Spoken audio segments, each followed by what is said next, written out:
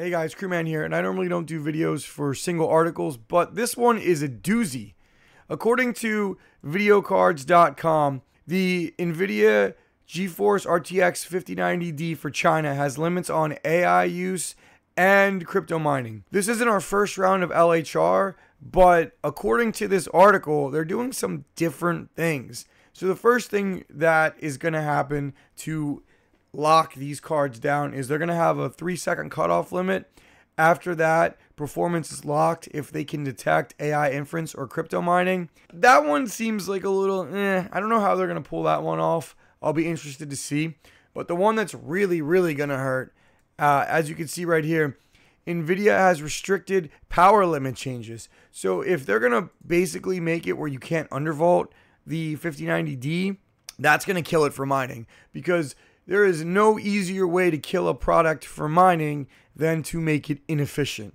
And if it's inefficient, it's going to be dead, especially considering the performance is close to the 170HX. And if you kill its efficiency, why would you spend $2,000 on a GPU when you could get a 170HX for, I think they're going for like 400 something right now. Another interesting thing they also shared in the article, they are claiming the 5090D cannot be used in multi-GPU configurations, which will kill it in a crypto mining rig. Maybe not like a Warthog rig, but basically for every other form of crypto mining, it'll kill it. And it'll kill it for AI too. People are going to say, well, Krootman, this isn't the first time we've had LHR, and it'll just be hacked. If you look at the LHR that we saw on the 30 series at the end, you know, like towards I think it was like the end of 2021, those things didn't get cracked until NVIDIA let you crack them right after the ETH merge, right when they realized it didn't matter anymore. That's when they released an updated BIOS.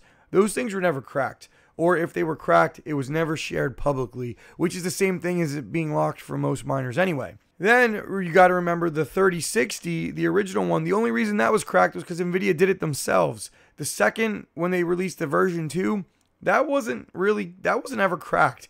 And to get version 1 working anyway required so many hoops you had to jump through, it almost wasn't worth it, guys. So what I'm trying to say is, guys, I think that this thing is going to be pretty locked down. And that may put even more pressure on the American market for 5090s, because you got to figure that people are going to be getting these things and somehow they're going to find their way to China. I don't know how, but these things tend to always happen. But it also leads me to another question. Do you think NVIDIA is going to put these locks in on the 50 series?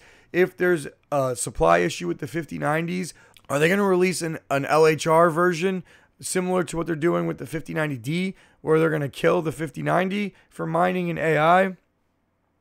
I certainly hope not, but you never know, especially if, you know, what I said is true, where nobody's going to be able to get these things and the price is going to go through the roof. People are just going to get mad. So I don't know, guys. What do you think? Do you think they're going to put this in, or do you think this is just for the 5090D so that NVIDIA pleases the American government? Let me know what you think in the comments down below. Also, are you going to still buy a 5090 for crypto mining, knowing that maybe this could happen in the future? Like, are you going to rush to buy one now? Are you going to wait? What are you going to do? Let me know in the comments down below. Like I said, for me, I still think I'm going to try to get one for mining, and that's it. But I'm mostly team 170HX here. So, just interesting times we live in. You know, we're still kind of waiting for crypto to do something after that, you know, initial excitement of the election. So hopefully when the new administration comes in, we see some kind of pump in the markets, because it's just like, do something. Anyway, guys, let me know what you're thinking down below, and let me know your thoughts on the 5090. This is going to be an interesting next few weeks. Thank you guys for watching. Please like and subscribe for more crypto mining news, crypto mining GPU content, etc. on the newly rebranded Krootman Mining channel. All right, guys. Peace out.